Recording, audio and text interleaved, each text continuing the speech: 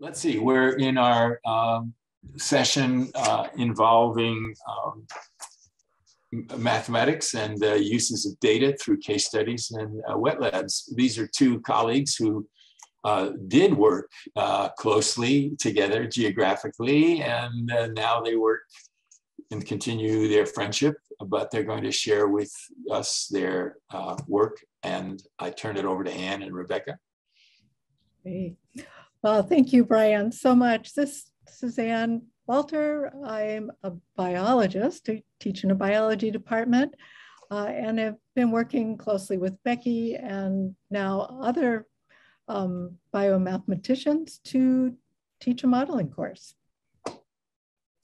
And I'm Rebecca Sanft. I'm at UNC Asheville, enjoying working with Anne and now doing versions of what we did now at UNCA. I think next slide, Becky. Great. So we had a lot of fun first teaching a course and then putting together this book, which allowed us to bring together lab work. You can see some happy students in the lab and mathematical modeling. One of the things I've been really impressed with at this conference has been the depth, the extensiveness of models that I've seen. I've seen some just amazing, wonderful biological models.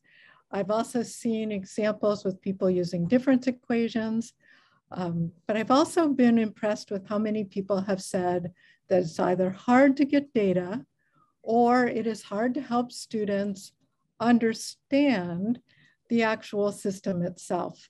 And quite honestly, that's what we've been trying to do through the activities in this book and in the way we've been teaching now our separate but respective courses.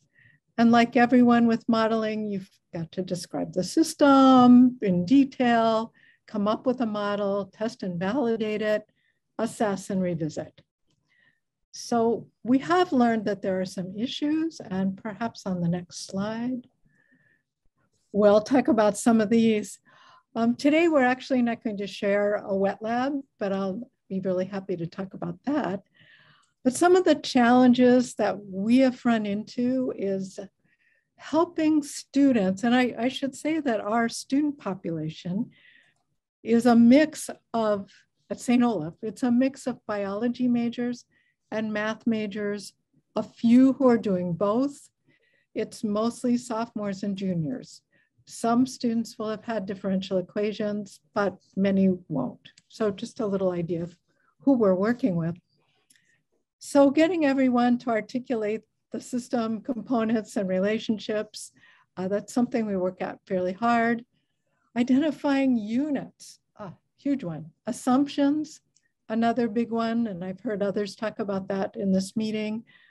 Then of course, translating it to mathematical terms, making adjustments, maybe given the data at hand. So feeling comfortable rather than rigid about the math. Of course, finding the parameter values and making sure that they're reasonable. Coding, that's a big one. And that we've been solving by finding all kinds of assistance. And then assessing the meaning of the results. And particularly with our math students, making sure that they don't just fall apart when they see the model doesn't fit. And they are always amazed when I'm jumping down excited when the model doesn't fit, because it tells us something new. So we're going to use the SIR model. I think everyone has memorized this model and tried it backwards and forwards in the last few years, just to talk a little bit about our strategy, how we introduce the skills, the modeling skills that we need. So we do that at the beginning of a chapter. We use our touchstone model, the logistic growth model, to introduce numerical solutions to differential equations, parameter estimation by a least squares regression. We work in R, by the way, and sensitivity analysis. And of course, after we do that, We have students work closely together in the classroom with a very guided example, and we look at, in this case, virus infection in cell culture.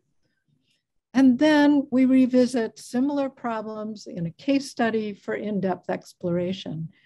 And we offer 3 different case studies, but the SIR model is right now the most popular one.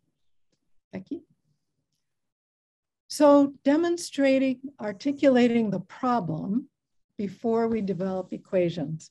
And this is from our virus infection, the idea that we take the students step by step.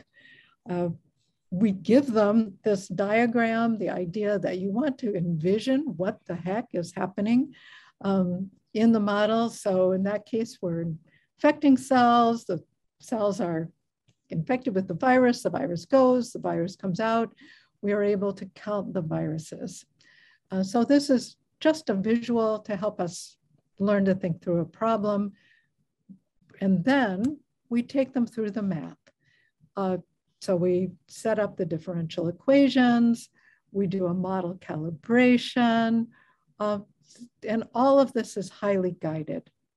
Next slide. So once we've done that, we're able to then have our students jump into a deeper case study. The one we present is the 2009 influenza pandemic. We will articulate and introduce the model equations, just like we did with the virus. We explore assumptions, explore modifications, play with the model to understand each part, make sure that the math works as well. We have to introduce a new term in order to work with the data we have. We'll explore the whole concept of epidemic threshold, effective reproduction number, identify how public health interventions are modeled. We're not going to go through all these, by the way. And then the students are asked to model the influenza as it happened in Australia in 2009, model the first wave, project the second wave, and propose realistic and effective intervention strategies. The next slide. So we want the students to envision the system, draw a picture, what's going on? There's a population, one person is sick. What will happen next? What determines how fast it will happen? And then what happens after more people are infected? Thanks, Anne. So as Anne said, we spent a lot of time having students develop the model. So first, thinking about the key populations. These are variables in the model. How do individuals move among these populations? So they always start by drawing a diagram, labeling the arrows, and then thinking about how do we formulate those arrows into mathematical expressions. So at this time, students have really developed a modeling toolkit. So we've talked about mass action and first order rates, and we talk about how to model these arrows using those types of expressions. And we spent a lot of time thinking about the assumptions of the model. And from there, then students are able to write the equations down. And when they do this, they have some parameters that come out. Here we have B and K. And so we just, again, like Anne mentioned, really step by step, think about with these parameters, what are the units? How does this help us with the interpretation? And then the hard question is, how do we obtain values of these parameters? And so this is where we connect it to the data. What data do we need to figure out what these parameters are? Now, before we jump into the data and the application of the model, we really want students to understand the model. So we have them explore it to help them lead to understanding. And so for this example, for the SIR model, we want to make sure that they can solve it numerically. So we give them parameter values and we make sure they can produce an output and then think about their solution. For this example, what do those parameter values mean? Does the peak and where the peak occurs, does that seem reasonable? Does the length of the outbreak seem reasonable if we're talking about a flu outbreak? And then they play with the model. And so before they do that, though, we always want them to think about these questions, like how would I change as parameters vary? And then they simulate the model. And then they do the same thing here. Here's an example showing different values of the recovery rate, but they do the same thing for the transmission rate constant as well.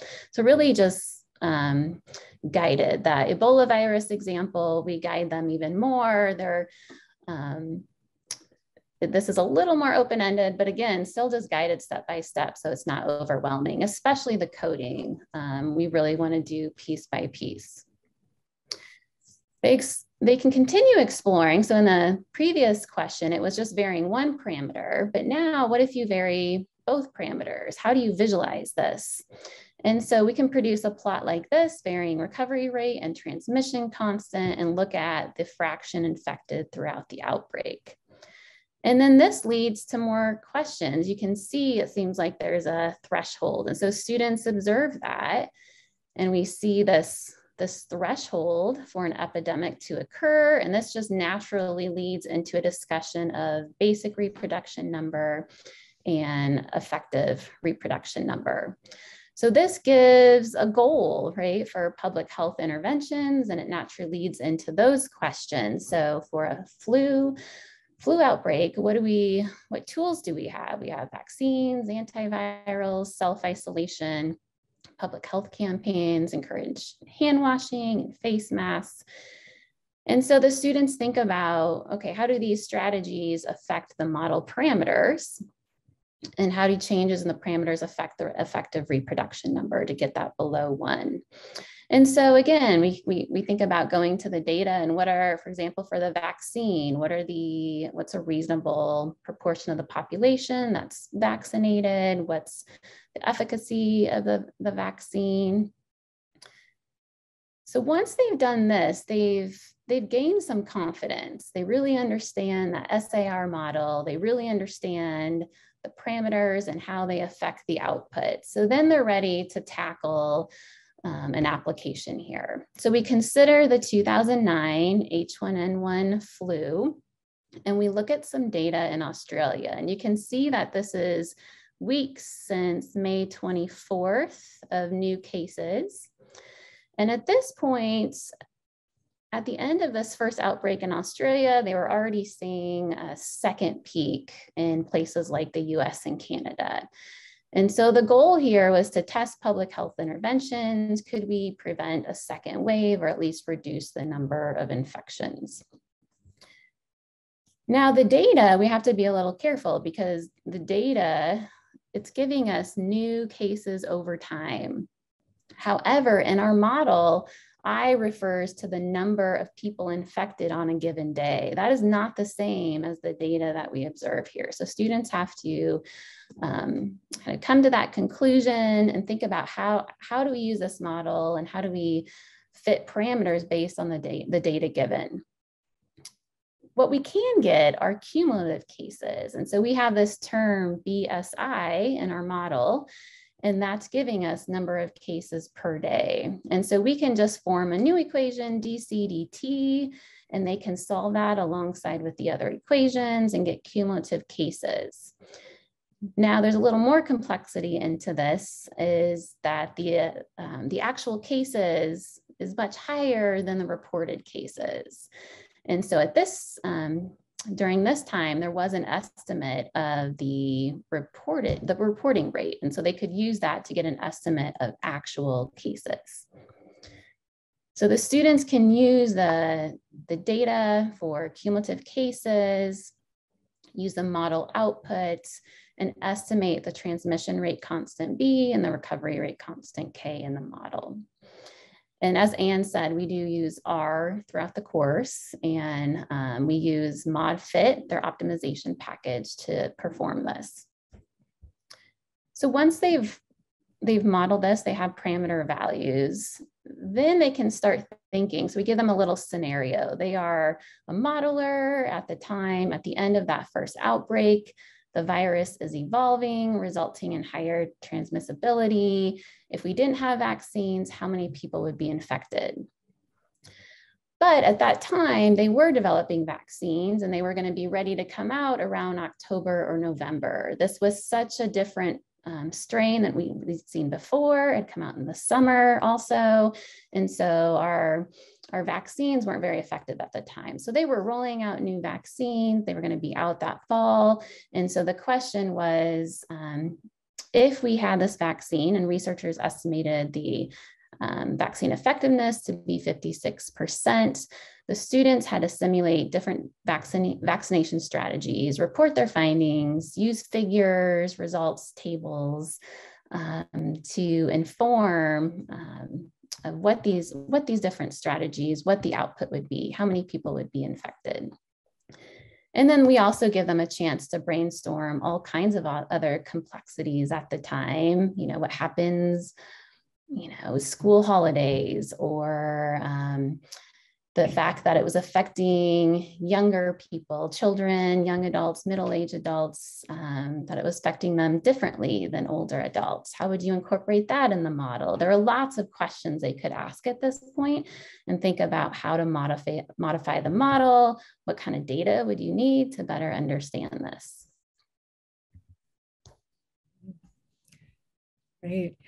So one of the things we also wanted to share was that, of course, we chose the 2009 influenza epidemic because there was tons of data. We had no idea that there was going to be a COVID-19 epidemic. But I think it's, in terms of adopting this particular exercise, I think all of us know there are data sets available on multiple pandemics, multiple locations. There's data sets with complexity, adding a vector, malaria. I think I saw a very nice malaria talk the other day. Or divide the data into cohorts. So we really encourage both our students to do this, or just to say that if you were working from the platform we provided, this would be a fairly easy thing for you to do. And of course, the current COVID-19 data are extremely rich. Very timely. They also need to be handled with some care. When you're in the middle of a pandemic, there are all kinds of reasons to be cautious. It's also to be cautious with your students. Your students have had COVID, students have had family with COVID, students are in the midst of thinking about the ethics of vaccines. So this is a time to really bring up ethics. This is an opportunity where math students, biology students, and you can be thinking about ethical questions as well. I'll also note as a cell biologist that there is a ton of SARS-CoV-2 data, the actual virus data, which is very rich, very timely to be studying now. We also, both within the text and within the lab program of the course, offer all sorts of multi-compartment model systems that you could run with once you've kind of gone through this kind of labored exercise. The students, as Becky said, have become much more confident. They've learned to talk to each other, to communicate. They've learned to trust and verify, I would say, if a biology student says something is true, or if a math student asserts we can do it this way, the biology students learn to check. So they are confident of each other. The next slide. So one of the things I would say, having had the privilege of teaching students now for multiple years in this context, is that one thing we have learned is that clear communication about every step is critical. We shouldn't make any assumptions about what students know. In the room, there'll be one student or 10 students who know what you're saying at a given time, but the other half of the students won't have a clue. And so it's really important to be very clear, which also helps achieve the goal of being very clear about the model itself. It enhances everyone's understanding. No one runs off making random assumptions. And also by working together, having different sorts of students raise questions, it's easier to explore. So if different students are raising different kinds of questions, the teams have become confident together in their skill sets and in sharing their expertise. I think it really provides a way for these students to be launched into a more challenging modeling course, or very often into their first differential equations course, a course maybe they thought they never wanted to take. I think that's it. So I know we should acknowledge that we had a lot of help pulling all this together. I hope others have had help pulling together their courses as well. And I know we'd be happy to answer questions about anything.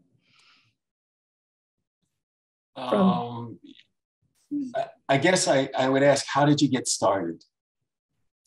The two of you collaborating. We have to acknowledge our Associate Dean, Matt Ritchie. We got started, I will say, I think Becky must have had this idea.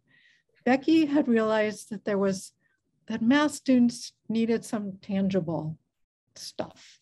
And okay. our Associate Dean, Matt Ritchie, introduced us.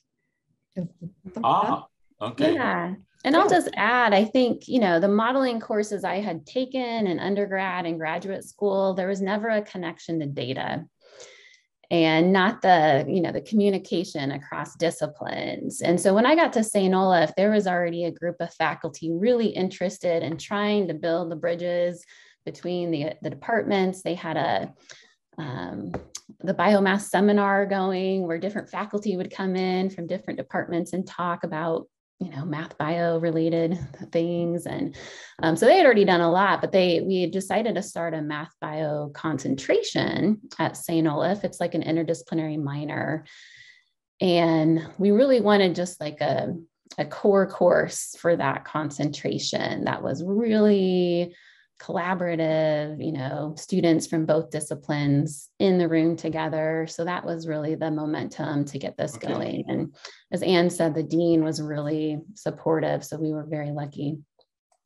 Yeah, it sounds like usually it's you have a lunchroom buddy or somebody, you meet socially, but your dean actually facilitated that. That's remarkable. I think he's a good dean, I think. It is a good dean, and what Becky said was true. We had been struggling for the longest time, also with the language barrier between disciplines. Mm-hmm. We had fairly successfully worked on the language barrier between chemistry and biology. And earlier in the room, I heard a student doing PChem with her math, and we had been working on that language barrier.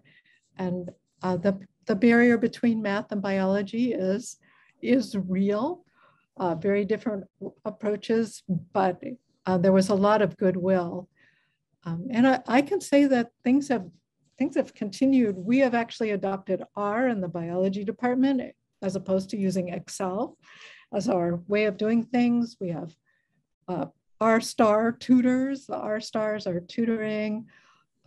They're also training the biology faculty to make assignments that take advantage of the tools of R. So that's one of the sort of follow-alongs from having accomplished both the concentration, now very well established, and this course. That's great that you get science faculty to engage in the same software that some of the math faculty are doing. That's a language that's common right there. So, well, I want to thank you very much, and I wish you both well separately and together. I hope you hear from people using the materials. I have a copy of that book, and if I was back in a faculty in the liberal arts college, Albion College, where I used to teach, I know exactly who I would go to in the biology department, and I would say, hey, let's get together and do this. Plus, because I don't know anything about Petri dishes and labs and collecting data, and you do, and maybe I can help you with some analysis of your data on your research or something to get them to buy in. And could we teach this as a seminar first time around? And, it has a rich scaffolding support, your text, and I really admire you for doing that. Thank you very much. This is how we say thank you. Okay.